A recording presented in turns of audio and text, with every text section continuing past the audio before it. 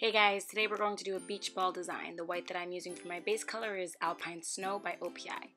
I'm starting out by freehanding a half moon towards the middle and a smaller one at the top, and then some curved lines for the beach ball shape.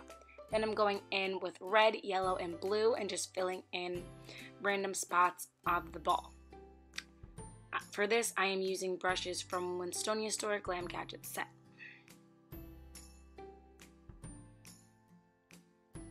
Then I'm going to go ahead with some white and just fix up some spots where I didn't want to put the black. And then once all the interior colors dry, I'm relining with black to just clean things up even a little bit more.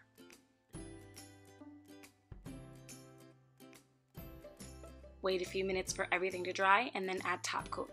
I'm using H Hey Girl by Glisten and Glow. If you recreate this look, please tag Nail Storming Inspired on Instagram so I can see.